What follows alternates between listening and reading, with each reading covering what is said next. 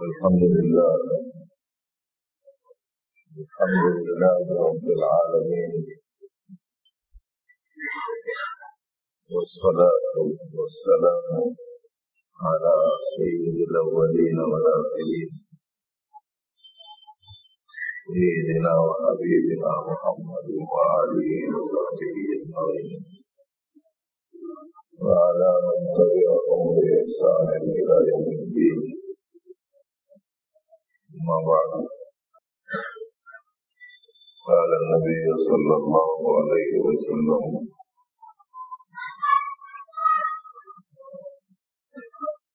من قام ليلة القدر إيمانا واحتسابا غفر له ما تقدم من ذنبه، أو كما قال صلى الله عليه وسلم. قابل احترام بزرگوں، بھائیوں، معزز نوجوانوں، شب قدر کے بارے میں ابھی نماز میں آپ حضرات نے سورۃ القدر سماعت فرمائی.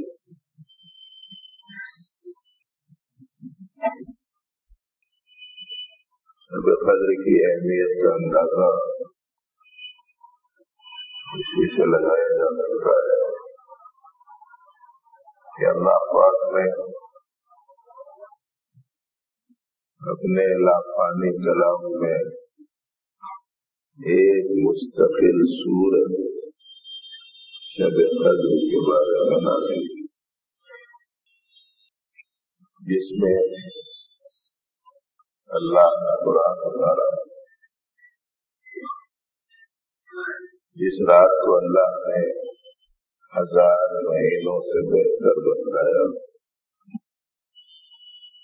جس رات میں فرشتے اترتے ہیں، جبرائیل امین بھی آتے ہیں اللہ کے حکم سے، اللہ کے فیصلوں کے ساتھ، اور یہ رات سراسر سلامتی ہوتی ہے، اور یہ فضیلتوں، یہ خصوصیات، یہ برکات کا سلسلہ طلوع فجر تک چلتا رہتا ہے. لیلۃ القدر کے بارے میں نبی علیہ الصلوۃ والسلام نے ارشاد فرمایا: جو شخص لیلۃ القدر میں قیام کرے، جتنے گناہ اس کے اب تک ہوئے ہیں تمام گناہوں کو معاف کر دیا جاتا ہے. سورہ قدر کی ترجمانی ارشاد نبوی کی ترجمانی آپ کے سامنے ہے.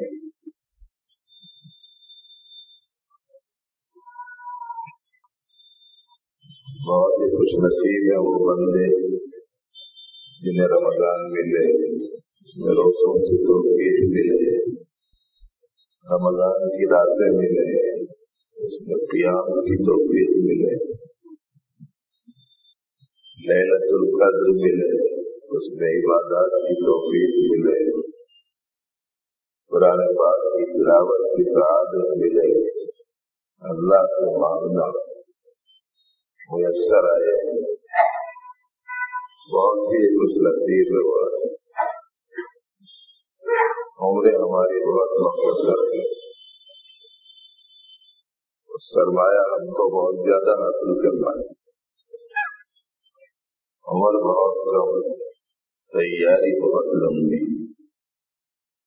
تھوڑے دنوں میں نہیں ختم ہونے والی زندگی کا سرمایہ فراہم کر لینا ہے.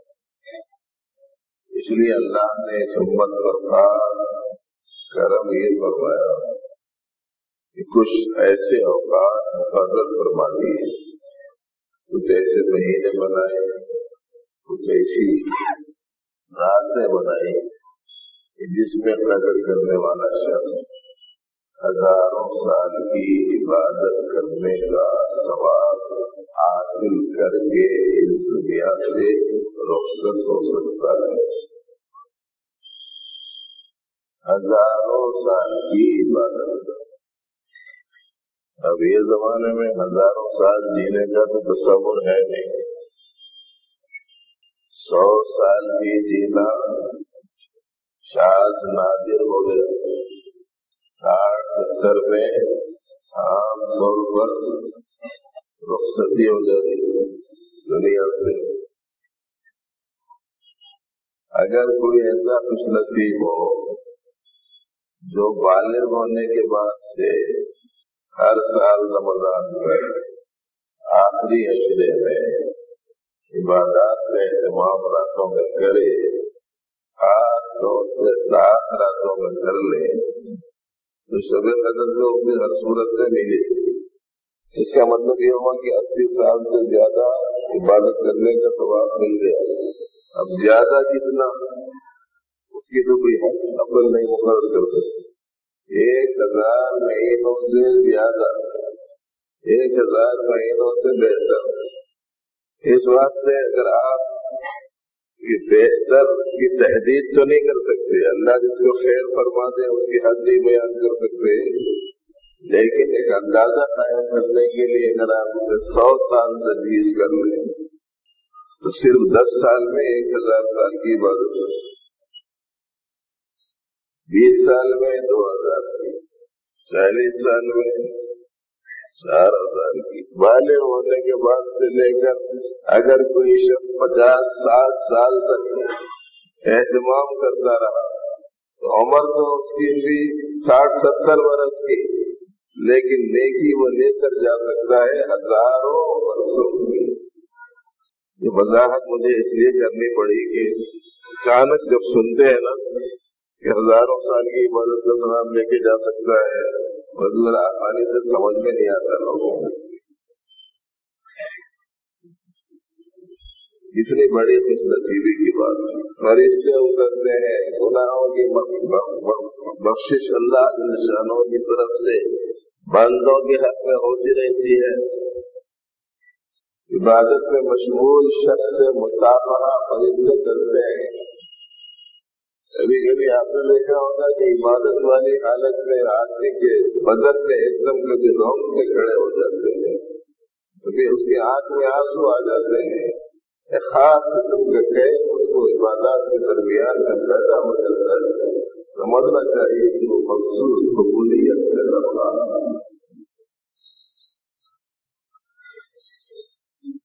البتہ شب قدر کو متعین کر کے نہیں بتا دیا گیا ہے کہ یہ فلانی تاریخ کو، یہ نہیں بتایا گیا، بلکہ یہ کہا گیا کہ رمضان میں تلاش کرو، رمضان کے آخری عشرے میں اسے ڈھونڈو، رمضان کی آخری عشرے کی طاق راتوں میں اسے ڈھونڈو، اسے پانے کی کوشش کرو. متعین کر کے نہیں بتایا گیا. یہ ہمارا بڑا فائدہ ہے. یہ سمجھ کر کے 21 کو ہوگی عبادت کریں گے، یہ سمجھ کر کے 23 کو ہوگی عبادت کریں گے، یہ سمجھ کر کے 25 کو ہوگی عبادت کریں گے، اور یہ سمجھ کر کے 27 کو ہوگی عبادت کریں گے، اور یہ سمجھ کر کے 29 کو ہوگی عبادت کریں گے. تو ایک تو شب قدر ہوئی، دوسرے شب قدر کی تلاش میں کئی راتوں میں عبادت. یہ اسے متعین نہیں کیا جائے. اسی میں ہمارے لیے یہ سمجھنا چاہیے کہ اب بھلائی اسی میں ہے. باقی آپ کو سوچنے میں یہ بات آتی ہوگی کبھی کبھی کہ متعین کر کے کائے کو نہیں بتا دیے، کچھ متعین کر کے بتا دیے تو شاید زیادہ سہولت ہو جاتی. بتانے کے واسطے تو نکلے تھے نبی علیہ السلام، لیکن اتنے بڑے خیر سے محرومی ہو گئی 2 مسلمانوں کے آپس میں لڑتے رہنے کی وجہ سے.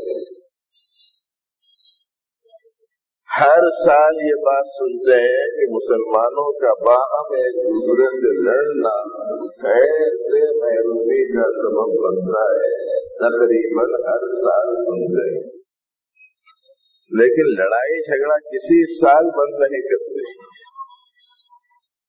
اتنا دلچسپ مشغلہ ہے ایک دوسرے سے لڑتے رہنے کا.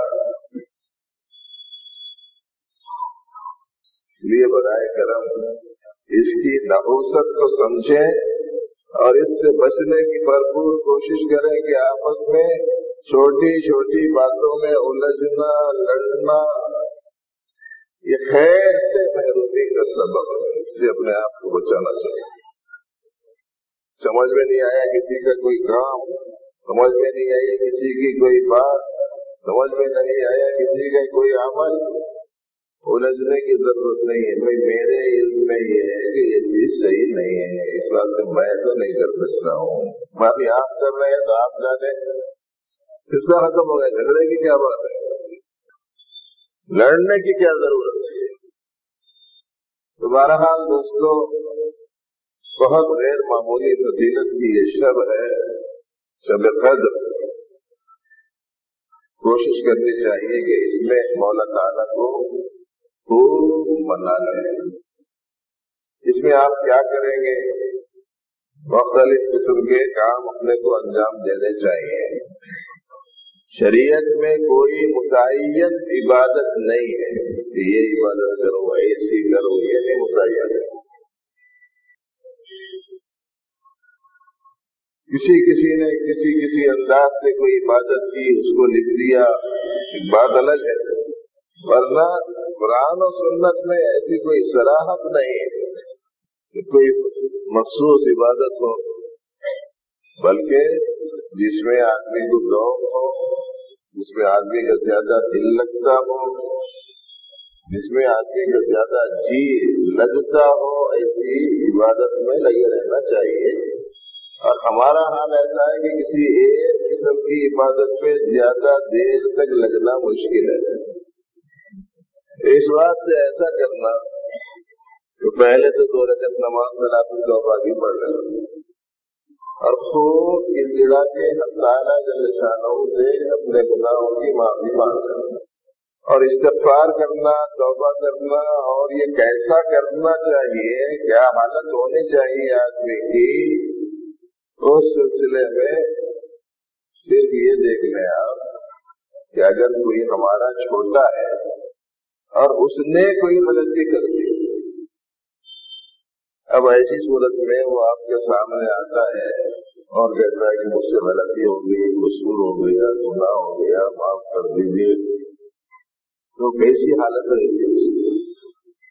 نگاہ اس کے نیچے، چہرہ اس کا کھینچا ہوا، شرمندگی کے آثار اس کی آنکھوں سے نمایاں، اس کی آنکھیں بھیگی ہوئی ہوتی ہیں، آنسو اس کی آنکھ میں آئے ہوئے ہوتے ہیں، لرزتی زبان سے کپ کپاتی حالت میں کہتا ہے مجھ سے قصور ہو گیا، معاف کر دیجیے. یہ جو معافی چاہنے کی حالت ہے نا، اس کا نام ہے استغفار، اس کا نام ہے معافی کا طلب کرنا. اللہ جل شانہ کی بارگاہ میں اپنے گناہوں کی کچھ معافی اس انداز سے ساتھیوں کو چاہنا چاہیے. استغفار سمجھ میں آئے کہ شرمندگی ہے، سمجھ میں آئے کہ عاجزی انکساری ہے، سمجھ میں آ رہا ہے کہ اس میں اعتراف ہے، سمجھ میں آ رہا ہے کہ یہ آئندہ نہیں کرنے کا ارادہ کیا ہوا ہے. سنائی دے رہا ہے کہ وہ زبان سے یوں کہہ رہا ہے کہ آئندہ نہیں کروں گا. یہ ساری چیزیں آپ دیکھیں گے کہ کسی معافی مانگنے والے سے ظاہر ہوتی رہتی ہیں. کچھ اسی انداز کا اظہار بارگاہ رب العزت میں ہم گناہگاروں کو کرنا چاہیے. اس کے بعد جتنی نوافل پڑھ سکتے ہیں پڑھیں، جتنی نمازیں ادا کر سکتے ہیں ادا کریں، جتنی دعا مانگ سکتے ہیں مانگیں، جتنا قرآن پاک کی تلاوت کر سکتے ہیں کریں، جتنا استغفار کر سکتے ہیں کریں، جتنا کلمہ طیبہ دہرا سکتے ہیں دہرائیں. مختلف قسم کی عبادات کی شکلوں میں سے الگ الگ تھوڑی تھوڑی دیر کے لیے آدمی کو مشغول ہونا چاہیے، مگر کرو ذوق سے شوق سے. اب اگر اتنا مشغول رہے عبادات میں، اتنا مشغول رہے عبادات میں کہ تھوڑا سا کمر سیدھی کرنے کی ضرورت پڑ گئی، کوئی حرج نہیں. آنکھ بند ہونے لگے، نیند کا غلبہ ہو جائے، تو ایسی صورت میں یا تو نیند کو بگانے کی کوشش کرے یا نہیں تو تھوڑی دیر لیٹ جائے. ساتھیوں سے کہتے ہیں کہ 11 گھنٹہ غلبہ ہونا نیند کا 11 گھنٹہ گزر تو آپ ذرا اٹھا دیجیے بات. کیوں؟ اس واسطے کہ نبی رحمت صلی اللہ علیہ وآلہ وسلم نے ارشاد فرمایا کہ جب تمہارے اوپر نیند کا غلبہ ہو جائے تو ایسی صورت میں تھوڑا سا سو جایا کرو. اس واسطے کہ اگر تم سو گے نہیں اسی حالت میں پڑھنے لگو گے تو پتہ نہیں کیا پڑھو گے نیند والی حالت میں. کہیں ایسا نہ کہ غلط پڑھنا شروع کر دو. حدیث میں آیا ہے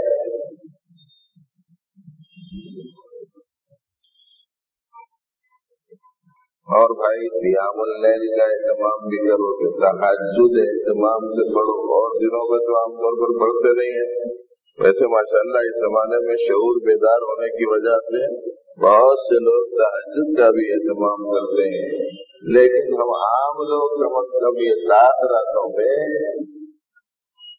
تہجد کا بھی ذرا خاص اہتمام کریں اور اللہ کا شکر ادا کریں کہ ایسے مبارک مہینے میں، ایسے مبارک دہے میں، ایسی مبارک شبوں میں اللہ نے ہم کو اپنے گھر میں بلا لیا اور اپنے گھر میں بٹھا لیا. اللہ کا شکر ادا کرے.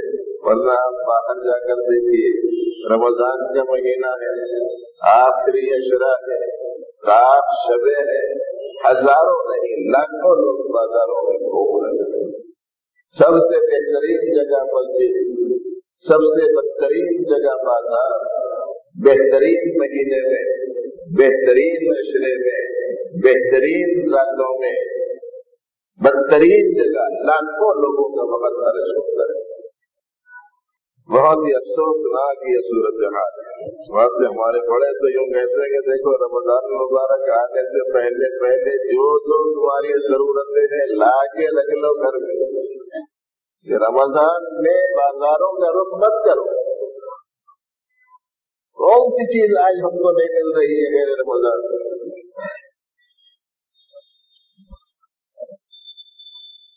ایک بات تو یہ ہے بھائیو جس کی طرف ہم کو توجہ دینی چاہیے، اور ایک دوسری چیز قرآن پاک تکمیل ہوگی.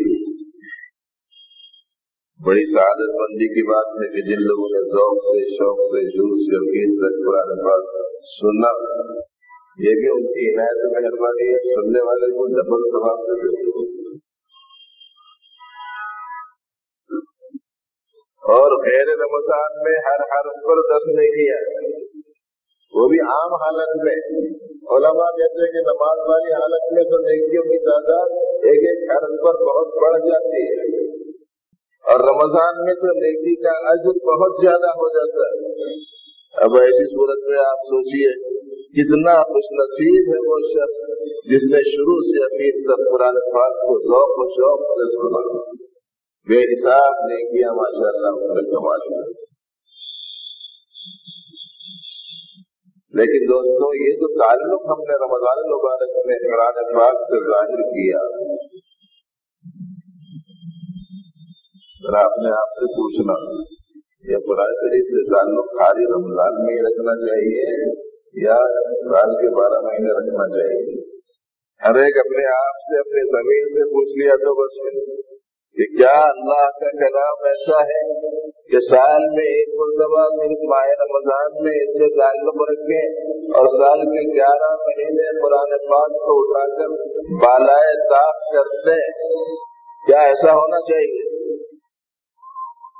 یقیناً ایسا نہیں ہونا چاہیے.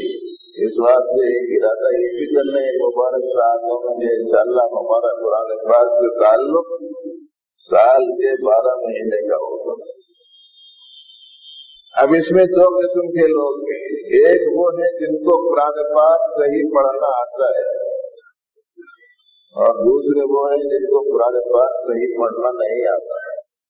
جن کو قرآن پاک صحیح پڑھنا آتا ہے وہ روزانہ تھوڑی سی مقدار متعین کر لیں کہ اسے پڑھنا ہے. گھروں میں اس نظام کو زندہ کرنا، ہر مسلمان کے گھر میں ہر مسلمان تلاوت کرنا چاہیے. جب تک ایسا تھا گھروں میں شیاطین کا تسلط نہیں تھا، जिनों का गलबा नहीं था, मसाइल की बहुतात नहीं थी, परेशानियों के अंबार नहीं थे, आफियत की जिंदगी बसर होती थी। और अब महीनों गुजर जाते हैं, अपने घरों में कुरान पाक की तिलावत नहीं होती। तो जिनको आता है वो तो तिलावत का एहतमाम करें, और जिनको नहीं आता है खाने के लिए वक्त निकालते हैं, कमाने के लिए वक्त निकालते हैं, कपड़े बदलने के लिए वक्त निकालते हैं, दोस्तों से मिलने के लिए वक्त निकालते हैं, दावतों में शिरकत के लिए वक्त निकालते हैं, खुशियों की तकरीबों में शिरकत के लिए वक्त निकल जाता है, गमी की हालात में शिरकत के लिए वक्त निकल जाता है। अगर नहीं हमारे पास टाइम तो कुरान पाक जैसी अजीम शान किताब को सीखने का टाइम नहीं। ये बहुत मायूस चीज है। थोड़ा सा वक्त इस लाइन से फारिग करके सीखना चाहिए।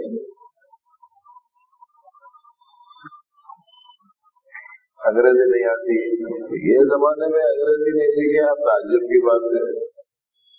तेलुगु नहीं आती, ये जमाने में तेलुगु नहीं सीखे ताज्जुब की बात है। मुझे अखबार पढ़ने नहीं आता जी, कौन सी दुनिया में है आखिर? अखबार भी पढ़ने नहीं आया तो आखिर आता क्या है? इस आदमी की जबान में देखो, ये इससे पूछो पूरी जिंदगी गुजर जाए, कुरान पाक पढ़ना आता है, पढ़ना नहीं आता, और कोई उसे ये बोलने वाला नहीं है कि अगर तुमने कुरान ही नहीं सीखा तो फिर क्या सीखा। जो कुरान अल्लाह का कलाम है, तमाम किताबों में सबसे बड़ी किताब है, और क़यामत तक के वास्ते इंसानों की नजात का सरमाया उसमें मौजूद है। हक़ बातिल में वो तमीज करने वाली है, लोगों के वास्ते वो हिदायत का सामान है। इसलिए उसे सीखने का खास तौर से एहतमाम करना। फिर अब ये सीखने की थोड़ी सी तफसील है। एक है अल्फाज सीखना, इससे सवाब हासिल कर लोगे, और एक है माना सीखना, मतलब सीखना, मालूम करना कि अल्लाह का मंशा क्या है, अल्लाह की मर्जी क्या है। इसके जरिए से आदमी की जिंदगियों में सलाह और दुरुस्ती पैदा होगी। अब उसकी जिंदगी राह रास्त पर आएगी। अब तक वो किताब तिलावत थी, और अब उसके हक में ये किताब हिदायत होगी। सही रास्ते पर अब उसकी जिंदगी आ सकेगी, और क्या करना चाहिए क्या नहीं, इसकी तमीज उसके अंदर पैदा होगी। और जब इस मरहले पर आएंगे तो इंशाअल्लाह वल अज़ीज़ हमारी जिंदगी में पाई जाने वाली जो बेशुमार खराबियां हैं, इन खराबियों का इलाज आसानी से हो सकता है। मिसाल के तौर पर कुरान पाक में मना फरमाया गया है कि जुल्म करने वाले पर अल्लाह की लानत है, और जुल्म करने वाले के साथ में अल्लाह की नाराजगी है, और जुल्म करने वाले का अंजाम खराब है। अला लअनतुल्लाहि अला ज़ालिमीन कुरान में आया है। जब इसे पढ़ेंगे तो वैसी सूरत में अब जुल्म से बचेंगे ना। जब जुल्म से बचेंगे तो माहौल और मुआशरे में पाई जाने वाली कितनी खराबियों का इलाज हो जाएगा। खराबियों में उमूमी खराबी, खास तौर से इस जमाने के नौजवान जिन खराबियों में गिरफ्तार हैं, उनमें से एक खराबी बेहयाई की बातें सुनना, बेहयाई के काम देखना, बेहयाई में मशगूल होना। जब कुरान पाक पढ़ेंगे तो मालूम होगा, अल्लाह पाक फरमाते हैं वयन्हा अनिल फहशाई वल मुनकरी वल बग़ी, अल्लाह रोकते हैं बेहयाई के कामों से। जब कुरान पाक पढ़ेंगे तो आपको मिलेगा अश्शैतानु यईदुकुमुल फ़क़्र व यअमुरुकुम बिल फहशा, شیطان تم کو تنگی سے ڈراتا ہے، بے حیائی کا حکم کرتا ہے، تو شیطان بے حیائی کا حکم کرتا ہے اور رحمان بے حیائی سے روکتے ہیں۔ قرآن پاک ہے، جب یہ پڑھیں گے تو ویسی صورت میں کس کی مانیں گے؟ ظاہر ہے کہ جو بے حیائی سے روکتے ہیں حق تعالیٰ ان کی مانیں گے، اور جو شیطان بے حیائی کا حکم دیتا ہے اس کی نہیں مانیں گے۔ اب ہم نے پڑھائی نہیں تو اس کے نتیجے میں پوری زندگی بے حیائی کے کاموں میں، بالخصوص نوجوان طبقہ اس زمانے میں بہت زیادہ مشغول ہو گئے۔ گھروں میں بے حیائی کے مناظر ہیں، بازاروں میں بے حیائی کے مناظر ہیں، جیبوں میں، موبائلوں میں بے حیائی کے مناظر ہیں، بے حیائی کی باتیں ہیں، بے حیائی کے گانے ہیں، بے حیائی کی حرکتیں ہیں۔ ہزاروں نوجوان اس سلسلے میں اپنی زندگیوں کو برباد کر رہے ہیں۔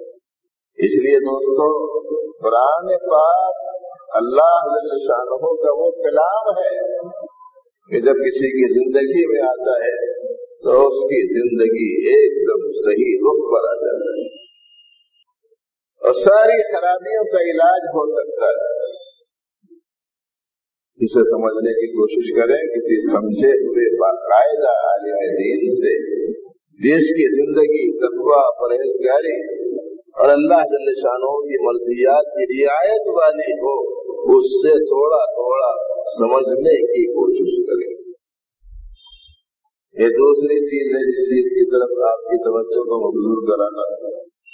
اور ایک تیسری چیز وہ یہ کہ بھائیو، ہم اللہ جل شانہ کے بندے ہیں، مخلوق ہیں، سر تا پا ان کی نعمتوں میں ڈوبے ہوئے، ہر لمحہ ان کی عنایتیں ہمارے ساتھ میں ہیں، رحمتوں کی ایک بارش ہے جو ہمارے اوپر مسلسل برس رہی ہے، نعمتوں کا ایک نہیں ختم ہونے والا سلسلہ ہے جو ہمارے ساتھ وابستہ کر دیا گیا ہے۔ ایسی صورت میں اپنے آپ سے پوچھنا چاہیے کہ میں اللہ کو راضی کرنے والے اعمال میں رمضان ہی کے مہینے میں رہوں یا سال کے 12 مہینے رہوں؟ ذرا ہی اپنے آپ سے پوچھ لینا چاہیے۔ عام طور پر یہ چیز دیکھنے میں آتی ہے کہ رمضان میں پابندی قابل رشک ہوتی ہے، جی دیکھ کر بہت خوش ہوتا ہے، نماز کا وہ اہتمام کی خوش مت پوچھو، قرآن سے وہ لگاؤ، یہی ایک کو ہم نے سنا کہ 6 دن میں ختم کر لیا، اب دوسری جگہ جا رہا ہوں، 10 دن میں ختم کر لیا، اب تیسری جگہ جا رہا ہوں، ماشاءاللہ بڑا شوق ہے اور اچھا ہے، بشرطے کہ صحیح پڑھا جا رہا ہے۔ لیکن اب رمضان گیا، اب قرآن شریف سے منہ موڑ لیا، رمضان گیا نماز سے منہ موڑ لیا، رمضان گیا سچائی سے منہ موڑ لیا، اور رمضان گیا جھگڑوں سے بچنے کا اہتمام رمضان میں کرتے تھے تو جھگڑوں کی طرف رخ کر دیا، اور رمضان میں گناہوں سے بچتے تھے، رمضان گیا تو پھر گناہوں میں مصروف ہو گئے۔ بات یہ ہے کہ ہم لوگوں نے دین اسلام کو حقیقی معنی میں سمجھنے کی کوشش نہیں کی۔ سمجھ میں آنے کے بعد سے ہم بولتے ہیں پارٹ ٹائم کی بندگی نہیں مطلوب ہے، فل ٹائم کی بندگی مطلوب ہے۔ ہم سال کے 12 مہینے اللہ کے بندے ہیں نا، ایسا تو نہیں ہے 11 مہینے نفس کے بندے ہیں، 1 مہینہ رمضان کے اللہ کے بندے ہیں، ایسا کچھ ہے؟ ایسا تو ہے نہیں۔ جب ایسا نہیں ہے تو رمضان میں اللہ کی بندگی اور رمضان گیا تو نفس کی بندگی۔ اس لیے ایک بہت ہی فکر دلا دینے والی بات آپ کو ہم سنا رہے ہیں، بزرگوں نے فرمایا ہے کہ جس آدمی کو دیکھو کہ رمضان کے گزرنے کے بعد بھی اس کی زندگی دین کے مطابق ہے تو سمجھنا چاہیے کہ اس کے رمضان میں کیے گئے اعمال قبول۔ نہ تو رمضان آ رہے ہیں، رمضان جا رہے ہیں، ہماری زندگیوں میں کوئی تبدیلی نہیں آ رہی ہے، جیسے پہلے تھے ٹھیک ویسے ہی ہے، بلکہ عین رمضان کی حالت میں بھی ارادہ رکھتے رمضان جانے کے بعد پھر کرتا ہوں، کسی سے انبن اور نہیں سمجھے تو ایسی صورت سے بولتا تھا رمضان ہے بول کے خاموش بیٹھ جاؤں، رمضان جان دے پھر دیکھ رہا ہوں، کیا مطلب رمضان میں ارادہ ہے، رمضان جانے کے بعد پھر اپنی نبی صالح پر آ جاؤں۔ بھائی اس کا نام بندگی نہیں ہے، ہم اللہ کے بندے ہیں، ہمارا کام ہے اللہ کے حکم کے آگے جھکے رہے، گالی نہیں دیتے رمضان میں۔ رمضان گیا کوئی رکاوٹ اب باقی نہیں، جھوٹ بولنے کا کام ہے، رمضان گیا جھوٹ کا دروازہ کھل گیا، دھوکہ دینے کا کام ہے، رمضان گیا جھوٹ کا دروازہ کھل گیا۔ عزیز و قریب اہل خاندان ماتحت اور چھوٹوں کو اذیتیں تکلیفیں پہنچانے کا مسئلہ ہے، رمضان گیا تو وہ سلسلہ پھر شروع ہو جاتا ہے، اور بہت سے گھروں میں تو رمضان میں بھی چل رہا ہے۔ جگہ سے گزرنا ہو رہا تھا تو ایک صاحب رومال لپٹ لے کے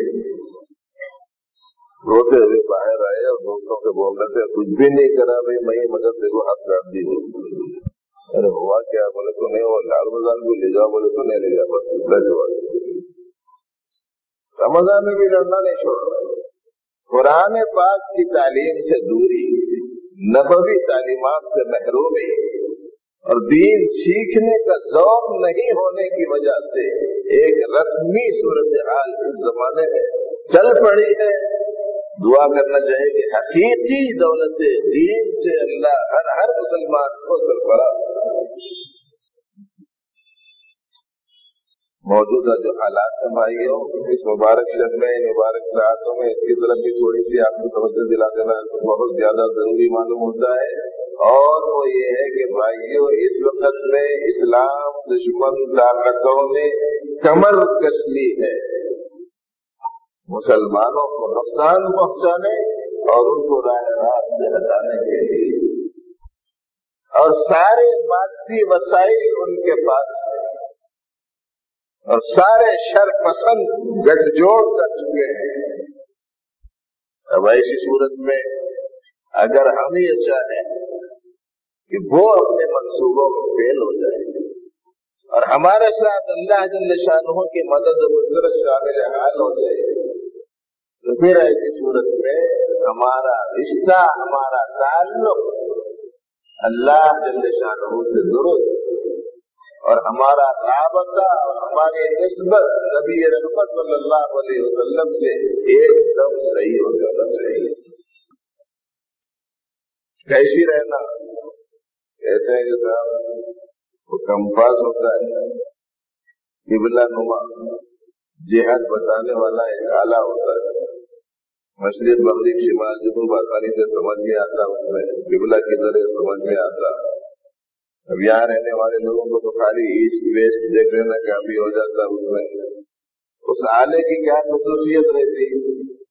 مسجد میں رکھ کے دیکھیے تو بھی صحیح سمت بتاتا، گھر میں رکھ کے دیکھے تو بھی صحیح بتاتا، بازار میں رکھ کے دیکھے تو بھی صحیح بتاتا، سفر میں رکھ کے دیکھے تو بھی صحیح بتاتا، غصے میں رکھ کے دیکھے تو بھی صحیح بتاتا، خوشی میں رکھ کے دیکھے تو بھی صحیح بتاتا ہے کہ نہیں؟ ہمارے بڑے یہ کہتے ہیں کہ ایک مسلمان یہ قبلہ نما ہونا چاہیے، قبلہ نما مسجد میں ہے اتنا صحیح سمت بتاتا کہ ایسا معلوم ہوتا ہے کہ اس سے نیک پورے محلے میں کوئی نہیں ہوتا، اور بازار میں گیا تو اس کا رخ اتنا بدلا ہوا ہوتا ہے کہ لوگ کہتے ہیں کہ صاحب یہ مسجد میں دیکھ کے میں دھوکے میں آ گیا جی، مسجد میں سمت الگ بتا رہا، بازار میں الگ بتا رہا، خوشی میں الگ بتا رہا، غصے میں الگ بتا رہا، گھر میں الگ بتا رہا، آفس میں الگ بتا رہا، بڑوں کے ساتھ میں الگ بتا رہا ہے، چھوٹوں کے ساتھ میں الگ بتا رہا ہے۔ ایک مسلمان کا بازار اور مسجد، ایک مسلمان کا گھر اور دفتر، ایک مسلمان کی خوشی اور غم، تمام حالتوں میں اس کا رخ بالکل صحیح رہتا ہے، حکم کے اعتبار سے اللہ جل شانہ کے حکم کی طرف اور طریقے کے اعتبار سے اس کا رخ نبی رحمت صلی اللہ علیہ وآلہ وسلم کی طرف ہوتا ہے۔ اگر ایسے سچے پکے بن جانے کا ارادہ کر لیے مسلمان، اور ایک بہت بڑی تعداد اس سلسلے میں اس رخ پر آ گئی، تو آپ دیکھیں گے کہ دیکھتے ہی دیکھتے تمام باطل طاقتیں بے حیثیت ہو کر رہ جائیں گی، دشمنوں کے سارے منصوبے ناکام ہوں گے، اہل اسلام کو گر کر بلندی قدم چلے گی، اور اللہ جل شانہ کی مدد و نصرت ان کے شامل حال ہوگی، اور باطل پاش پاش ہو کر رہ جائے گا۔ مگر شرط یہ ہے کہ مسلمان کو ایسی تبدیلی کا ارادہ کرنا۔ اور معزز دوستوں، حالات بہت جو سننے میں آ رہے ہیں، اور اس کے پیش نظر کچھ نوجوانوں کو بھی متوجہ کرنا ہے، دیکھو ذرا ماں باپ کے ساتھ سلوک اچھا کرو، بد اخلاقی سے اپنے آپ کو بچاؤ، نفسانی خواہش کو پورا کرنے کے سلسلے میں حدود توڑ دینے کا ایک عمومی اس وقت میں وبا سی چل پڑی ہے، ذرا اس سے اپنے آپ کو بچائیے، ورنہ اگر برائیوں، بے حیائیوں، بدکاریوں سے اگر پرہیز نہیں ہوگا، یہ تو سن کے تعجب ہوتا ہے، روزے والی حالت میں بھی آدمی اس قسم کے گناہ سے نہیں بچتا ہے، جبکہ روزہ سال کے 11 مہینے کے روزے کے ساتھ پھر یہ سال کے 12ویں مہینے کا روزہ یہ جان پیدا کرتا ہے۔ 2 قسم کے روزے ہیں نا، روزے کے معنی کیا ہے؟ جس چیز سے اللہ نے روکا اس سے رکنا، کھانے سے روکا رکنا، پانی سے روکا رک جانا۔ نفسانی خواہش پورا کرنے سے دل میں اپنے آپ کو اپنی حلال بیوی سے خواہش پوری کرنے سے رکنا، اس کا نام ہے روزہ۔ جس چیز سے اللہ نے روکا اس سے رکنا۔ اب یہ جس چیز سے اللہ نے روکا 2 قسم کے ہیں، ایک وہ ہے کہ سال کے 12 مہینے اللہ نے روکا، اور ایک وہ ہے کہ صرف 1 مہینے میں اللہ نے روکا۔ یہ 1 مہینے میں اللہ نے جن چیزوں سے روکا ہے اس میں جان آتی ہے، سال کے 12 مہینے جن چیزوں سے روکا ہے اس سے رکنے کے ساتھ یہ روزہ رکھنا۔ سمجھنا بات کو اچھی طرح، ورنہ تو روزہ بھی ہے، بدنگاہی بھی چل رہی ہے، روزہ بھی ہے، فلمیں بھی دیکھ رہے ہیں، روزہ بھی ہے، گانے بھی گا رہے ہیں، اور روزہ بھی ہے، جھوٹ بھی بول رہے ہیں، روزہ بھی ہے، دھوکہ بھی دے رہے ہیں، روزہ بھی ہے، ماں باپ کے اوپر ہاتھ بھی اٹھا رہے ہیں۔ ایسا جو آئے ہوئے ہیں وہ سنا رہا ہوں آپ میرے بھائیو، یہ حقیقت دین سے ناآشنائی کی وجہ سے یہ صورتحال بن رہی ہے۔ اس لیے دوستو، اس مبارک شب میں کسی بھی لائن کا کوئی گناہ کرنے کا ہم اب تک عادی رہے ہیں تو اس سے توبہ کرنے کا خاص اہتمام کیجیے، خاص طور سے لباس اور غذا کے بارے میں بہت احتیاط کیجیے۔ بعض لوگ کہتے ہیں کہ صاحب آپ لوگ کہتے ہیں کہ جو دعا مانگتے ہیں قبول ہوتی ہے، جو دعا مانگتے ہیں قبول ہوتی ہے، ہم رمضان میں مانگتے ہیں، رمضان کے اخیر عشرے میں مانگتے ہیں، رات راتوں میں مانگتے ہیں، مسجد میں نماز پڑھ کے مانگتے ہیں، اور دعا قبول ہوتی ہوئی دکھائی نہیں دیتی ہے۔ کیا قصہ ہے سمجھ میں نہیں آتا ہے، اس میں پریشان ہو جاتے لوگ، بلکہ بعض تو اللہ پر اعتراض کرنے لگتے ہیں، رسول اللہ صلی اللہ علیہ وسلم پر اعتراض کرتے ہیں۔ مانگ کے بہت مانگ کے دیکھ لیا، اب اللہ پر اعتراض کر دیا، روم سے کھڑے ہو جاتے ہیں۔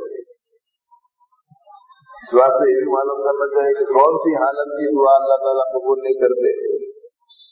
حدیث میں آیا ہے کہ ایک آدمی لمبے سفر پر نکلا، راستے میں تھک ہار کر اللہ کی طرف متوجہ ہو کر کہنے لگا کہ اب میرا کوئی سہارا نہیں ہے، یا رب کو کہہ کے پکارتا ہے، لیکن اس کی دعا کہاں سے قبول ہو سکتی ہے؟ انا استجاب لہا مطعمہ حرام وملبسہ حرام، اس کی دعا کہاں سے قبول ہو سکتی ہے؟ اس کا لباس بھی حلال کا نہیں ہے اور اس کی غذا بھی حلال کا نہیں ہے، اس کے روٹی چٹنی سے ہی پاکیزہ استعمال کرنے کی عادت ہے۔ کچھ نہیں ہے یہ دو روزہ زندگی میں، چمک دمک کا کچھ نہیں ہے، حلال مل جائے روٹی چٹنی ٹھیک ہے، حلال ملے اور اچھی ملے وہ بھی ٹھیک ہے، حلال ملے عمدہ غذا ملے وہ بھی ٹھیک ہے، لیکن ان لوگوں کی دیکھا دیکھی کمپٹیشن میں صحیح غلط دیکھنا نکالا، یہ صحیح نہیں ہے۔ حلال چیز کا استعمال، دعا کن کن حالتوں میں نہیں قبول ہوتی وہ بھی سن لیجیے۔ نبی رحمت صلی اللہ علیہ وسلم نے ارشاد فرمایا، جو دعا ایسی حالت میں کی جاتی ہے جس حالت میں اس کا دل اللہ کی طرف متوجہ نہیں ہے، وہ دعا میں قبول نہیں ہوتی، غافل دل کی دعا قبول نہیں ہوتی۔ ایسے ہی حدیثوں میں آتا ہے بندے کی دعا ضرور قبول ہوتی ہے جب تک کہ وہ جلد بازی نہ دکھائے، مانگ رہا ہوں ابھی ہونا بول کے نہیں بیٹھ جانا، یہ خط دو خط مانگ لیا پوری نہیں ہوئی تو نہیں بھائی پوری نہیں ہو رہی کیا فائدہ مانگ کے، سر مطلب ہے کہ جلدی کرنا تو حدیث میں آتا ہے کہ نہیں قبول ہوگی۔ اس واسطے کہ بندے کے لیے کیا اچھا ہے کیا اچھا نہیں ہے وہ تو اللہ کو معلوم ہے، بندے کو تھوڑا ہی معلوم ہے۔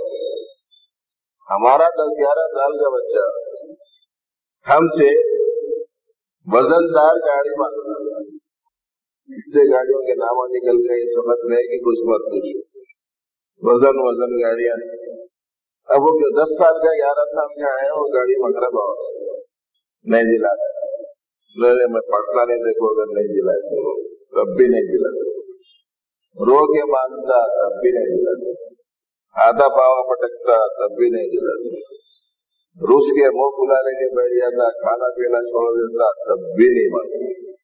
اب وہ سوچنے میں پڑ جاتا بابا سے مانگ رہا ہوں، میں بیٹا ہوں ان کا، بابا ہے میرے، میں ان سے مانگ رہا ہوں اور میری مانگ پوری نہیں ہو رہی، کیا قصہ ہے؟ اب وہ بچہ مانگتا رہا، خواہش کرتا رہا، روتا دھوتا، اس نے 10-11 سال اور گزارا، اب بچہ ہو گیا 22 سال، ہاتھ پاؤں مضبوط ہو گئے، گاڑی چلانے کے لائق ہو گیا، بیلنس برقرار رکھنے کے قابل ہو گیا اور ٹریفک کے اصولوں سے واقف ہو گیا اور گاڑی چلانے کے لیے قانونی کاغذ حاصل کر لیا، اب اس کو دلا رہے ہیں 22 سال میں۔ تو بچے کی مانگ پوری ہوئی، مانگ شروع ہوئی تھی 11 سال میں، پوری کب ہوئی؟ 22 سال میں۔ تو بچے کی مانگ پوری ہونے میں بچے کو نہیں سمجھ میں آ رہا تھا، باپ کو معلوم ہو رہا تھا کہ اگر میں نے 11 سال کی عمر میں اس بچے کو گاڑی دلا دی تو ہاتھ پاؤں بھی توڑ لے گا اور ہو سکتا ہے کہ جان سے بھی ہاتھ دھو کر بیٹھ جائے گا۔ باپ کے دل و دماغ میں مصلحت ہے، بچے کے دل میں مصلحت نہیں، وہ نہیں جانتا ہے۔ ایسے ہی سمجھ لیجیے کہ ایک بندہ ہے اپنے اللہ سے مانگتا ہے، مانگنا چاہیے، مانگنے میں کوئی حرج نہیں ہے، لیکن اگر اسے فوراً پوری ہوتی ہوئی اپنی دعا دکھائی نہیں دے رہی ہے تو کم از کم اتنا تو سمجھے کہ میں تو یہ چاہ رہا ہوں شاید اللہ کی حکمت میں مصلحت میں ابھی پورا کرنا نہیں ہے، میرے لیے شاید اسی میں خیر ہے کہ ابھی وہ پوری نہیں ہو رہی، کیا اتنا بھی نہیں سوچ سکتے؟ حدیث میں آتا ہے کہ دعا تو ایمان والے کی ہر حالت میں قبول ہوتی ہے، البتہ قبولیت کی شکلیں الگ الگ ہیں، تھوڑا سا صبر کرنا۔ حدیث میں آتا ہے جب تک کہ جلدی نہیں کرتا اس وقت تک دعا قبول ہوتی ہے، جلدی نہیں کرنا، مانگتے رہو بس. مانگنا عاجزی ہے، انکساری ہے، مانگنا اللہ کو پسند ہے، مانگنا بھی عبادت ہے. اور دنیا میں کسی وجہ سے پوری نہیں ہوئی. دیکھو حضرت یعقوب علیہ السلام کے صاحبزادے حضرت سیدنا یوسف علیہ السلام بچپن میں بھائیوں کی وجہ سے باپ سے جدا ہو گئے. اب وہ رو رہے ہیں، رو رہے ہیں اور تلاش کروا رہے ہیں، چاہ رہے ہیں کہ یوسف مل جائے، چاہ رہے ہیں کہ یوسف مل جائے. آپ کو معلوم ہے کہ بچپن میں گئے تھے، بڑے ہونے کے بعد جب مصر کے بادشاہ بن گئے تب کہیں جا کر ملے. ایک حکمت ہے مولا کی، ایک مصلحت ہوتی ہے. کسی کی جلدی پوری کرتے ہیں، کسی کے کچھ عرصے کے بعد پوری کرتے ہیں.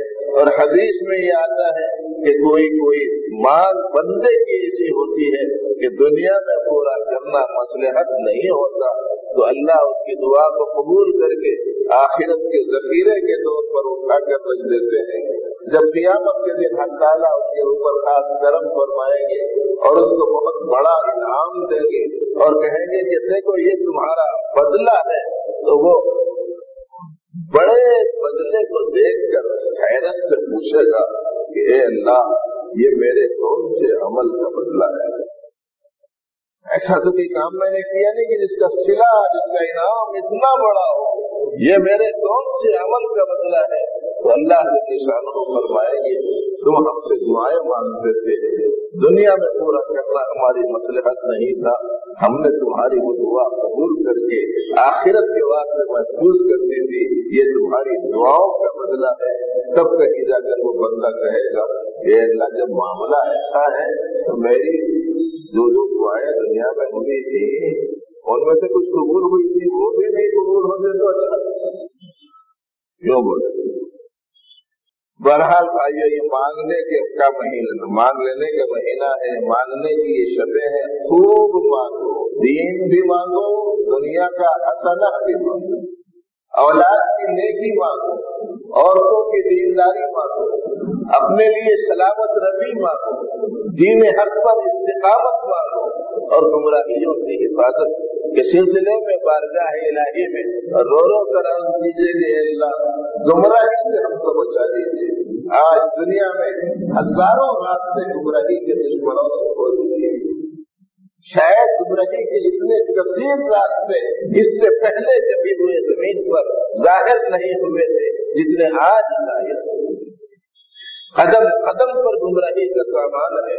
اس واسطے اللہ جل شانہ سے گمراہی سے خوب حفاظت مانگنے کی کوشش کرنی چاہیے. بہرحال بھائیوں، بہت زیادہ سننے کی یہ رات نہیں ہے بلکہ زیادہ کر لینے کی یہ رات ہے. اللہ کرے کہ ہمارا آپ کا یہ جمع ہونا اور کچھ کہنا سننا اللہ کے نزدیک پسندیدہ قرار دے دیا جائے اور ہمارے لیے اس چیز کو حق تعالیٰ جل شانہ مقبولیت کا سامان بنائے. مختصر سی دعا ہوگی، اس کے بعد میں ہر شخص، ہر ساتھی اپنے اپنے انفرادی عمل میں مشغول رہنے کی کوشش کرے. اور اچھا یہ ہے کہ اپنے گھروں کو عبادتوں سے خوب آباد کریں. اور دیکھیے یہاں ایک چٹھی آئی ہے بارش کے لیے دعا کی. صبح سے بارش کی دعا کا ماشاءاللہ اہتمام ہو رہا ہے. آج بھی یہاں چٹھی آئی. موسم برسات آ کر کافی دن ہو گئے، زمینیں خشک پڑی، کسان زمین الٹ پلٹ کر کے بیج زمین میں پھینکنے کے انتظار میں بیٹھے ہوئے ہیں. ہزاروں ایکڑ زمین خالی پڑی ہے، تالابوں میں پانی کم ہو گئے، بور ویل خشک ہو گئے، جگہ جگہ لوگوں کو پانی کی بڑی قلت کا سامنا ہے. اور آپ کو معلوم ہے کہ اللہ کے برسانے ہی سے پانی برس سکتا ہے، اللہ کے دینے ہی سے پانی مل سکتا ہے. اور آپ کو معلوم ہے کہ اللہ جل شانہ بارشیں استغفار کی صورت میں بہت زیادہ ادا کرتے ہیں. توبہ ہونا گناہوں سے، گناہوں کی نوسط سے اللہ کی خصوصی نعمتیں رک جاتی ہیں. اس لیے سچی پکی توبہ کرتے ہوئے خوب بارش کی دعا کا اہتمام کرنا. نافع بارش، نفع بارش نازل فرما. جب بھی آپ دعا کریں گے تو اللہ خوب پانی دے اور خوب بارشیں برسا. بول سکتے ہیں لیکن خوب کے ساتھ خوب نفع بارشیں نازل فرما، خوب نفع پانی فرما. یوں بولیے اس واسطے کہ پانی جہاں باعث رحمت ہے وہیں کثرت کی صورت میں سبب مصیبت بھی بن جاتا ہے.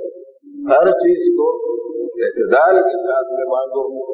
جیسے اولاد کو مانگتے ہیں تو خالی اولاد دے دے, چاند جیسا بیٹا دے دے, سورج جیسا بیٹا دے دے, خوبصورت ترین بیٹا دے دے, ایسا حسین و جمیل دے دے کہ دنیا میں اس جیسا حسین و جمیل کوئی نہ ہو. یہ تو مانگتے ہیں اے اللہ نیک بیٹا دے دے, پرہیزگار بیٹا دے دے, فرمانبردار بیٹا دے دے, دیندار بیٹا دے دے, تیرے حکموں کو زندہ کرنے والا اور تیرے حکموں کو پھیلانے والی اولاد عطا فرما. یہ مانگنے کا اہتمام نہیں ہوتا. جو چیز جو مانگ رہے ہیں اس کے ساتھ ساتھ فوائد کو, فائدے کو, دین کو وابستہ کرتے ہوئے مانگنے کی کوشش کرنی چاہیے. اللهم ربنا لك الحمد كله ولك الشكر كله. اللهم صل وسلم وبارك على سيدنا وشفيعنا وحبيبنا ونبينا محمد وآله وصحبه أجمعين. اللهم اغفر لنا وللمؤمنين والمؤمنات. اللهم اغفر لنا وللمؤمنين والمؤمنات. اللهم اغفر لنا وللمؤمنين والمؤمنات. اللهم إنك عفو تحب العفو فاعف عنا. اللهم إنك عفو تحب العفو فاعف عنا. اللهم إنك عفو تحب العفو فاعف عنا. يا حي يا قيوم برحمتك نستغيث أصلح لنا شأننا كله ولا تكلنا إلى أنفسنا طرفة عين. اے اللہ, اے کریم آقا, اے مہربان مولا, اے رحم فرمانے والے پروردگار, اے معاف فرمانے والے مولا, اپنے کرم سے ہم سب کے گناہوں کو معاف فرما دے. اے اللہ, اپنے کرم سے ہم سب کی مغفرت کا فیصلہ فرما دے. اے اللہ, اس مغفرت والے مہینے میں ہم سب کی مغفرت کا فیصلہ فرما دے. اس دوزخ سے خلاصی کے دائرے میں ہم سب کے حق میں دوزخ سے خلاصی کا فیصلہ فرما دے. اے اللہ, ہمیں سے کسی بھی محروم نہ فرما. اے اللہ, ہمیں اپنے قصوروں کا اعتراف ہے اور ہم اپنے گناہوں کا اقرار کرتے ہیں. اے اللہ, اپنے فضل و کرم سے ہم سب کے گناہوں کو معاف فرما دے. آپ بہت معاف کرنے والے ہیں, معاف کرنے کو پسند کرتے ہیں. اپنے کرم سے مولا سب کے لیے معافی کا فیصلہ فرما. مولا کسی کو محروم نہ فرما. اے اللہ, علم نافع عطا فرما, عمل صالح کی توفیق عطا فرما, ایمان کامل عطا فرما, اخلاص کی دولت نصیب فرما, اسلامی اخلاق عطا فرما. اے اللہ, عالم میں اسلام کا بول بالا فرما, حق کی آوازوں کو غالب فرما. اے کریم آقا, جب تک زندگی کو اسلام پر جینا نصیب فرما, جب اس دنیا سے جانے کا وقت آئے تو ایمان پر موت نصیب فرما. اے اللہ, دجالی فتنوں سے ہماری حفاظت فرما, ہر قسم کی گمراہی سے ہم سب کو بچا لے.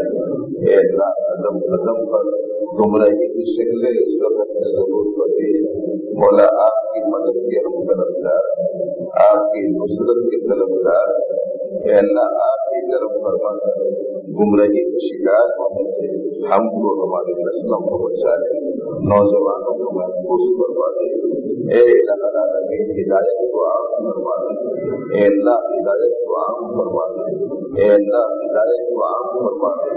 قرآن پاک کی سچا تعلق عطا فرما, عبادتوں کا شوق عطا فرما, تلاوت کا شوق نصیب فرما, بڑوں کے احترام کی توفیق عطا فرما, ماں باپ کی اطاعت و خدمت کا حوصلہ نصیب فرما, چھوٹوں پر شفقت کا مزاج عطا فرما. اے اللہ, مزاجوں میں نرمی عطا فرما, آپس میں الفت و محبت نصیب فرما, اتحاد و اتفاق کی دولت عطا فرما دے. اے کریم آقا, اپنے فضل و کرم سے دارین کی سعادت عطا فرما, ہمیں مستجاب الدعوات بنا دے, سعادت دارین عطا فرما دے, سچی پکی توبہ کرنے والے بنا دے. اپنے محبوب بندوں کے اپنے کرم سے ہم کو شامل فرما. اے اللہ, ہمارے بیماروں کو شفا عطا فرما. اے اللہ, پریشان لوگوں کی پریشانیوں کو دور فرما دے, کمزوروں کو توانائی عطا فرما دے, جو بڑے بزرگ ہیں ان کی مغفرت فرما, ان کے درجات کو بلند فرما، ان کو جنت الفردوس عطا فرما، ان کی قبروں کو شادی عطا فرما، ان کے قبروں کو نورانی بنا دے، اور اے اللہ حیات کو ان کی زندگیوں میں برکت عطا فرما۔ اے اللہ نوجوانوں کو دین کے داعی بنا دے، اے اللہ نوجوانوں کو دین کے داعی بنا دے، قرآن و سنت کے ترجمان بنا دے، اور بڑوں کو اے اللہ دین کے کاموں کی نگرانی اور رہبری کرنے والا بنا دے، نسلوں کو دین کے ستارے بنا دے۔ اے الہ العالمین ہماری ہر پریشانی کو دور فرما دے، جو قرضوں میں ملے ہوئے ہیں مولا قرضوں کی ادائیگی کے اسباب کو مہیا فرما دے، جو بے نگاہ ہے مناسب روڑا عطا فرما دے۔ اے الہ العالمین جس کی جو خواہش اور اپنے کرم سے عافیت سے پورا فرما، لوگوں کو ان کے مقاصد حسنہ میں کامیابی عطا فرما۔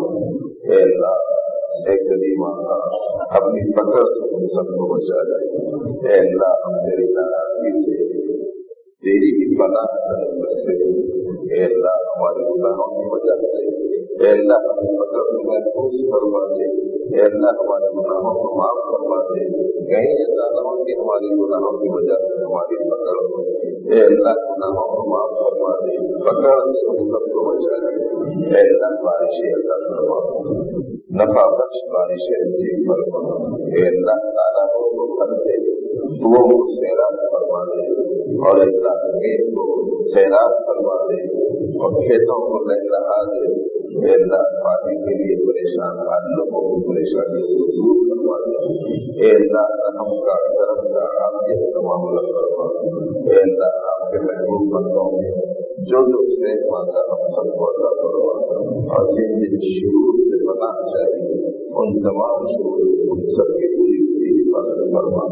اے اللہ رمضان میں جو ذوق آپ نے نمازوں کا عطا فرمایا، تلاوت کا عطا فرمایا، مولا اسے قائم اور دائم بنا دے ہماری زندگی میں۔ اے اللہ سال کے 12 مہینے آپ کا اطاعتگار بنا دے، فرما بردار بنا دے، دیندار بنا دے، پرہیزگار بنا دے۔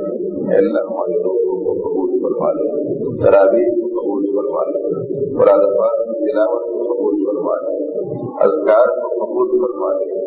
اے الہ العالمین اپنے فضل و کرم سے دین حق پر استقامت عطا فرما۔ یا مقلب القلوب ثبت قلوبنا علی دینک، ویا مصرف القلوب ثبت قلوبنا علی طاعتک۔ ربنا تقبل منا انک انت السمیع العلیم وتب علینا انک انت التواب الرحیم۔ صلی وسلم وبارک علی سیدنا محمد۔